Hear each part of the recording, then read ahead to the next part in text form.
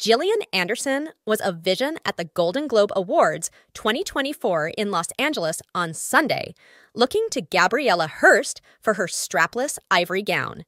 The floor-length frock featured custom embroidery and a raw, unfinished hem. Vulvaliciously chic as always. Hearst captioned an Instagram post on Monday regarding the look. Anderson's gown was surprisingly and subtly covered in embroidered vulvas in a matching textured print. Each yoni motif took about 3.5 hours to embroider and was made entirely in the garment district of NYC. The actress captioned an Instagram post on Monday regarding her minimalist outfit.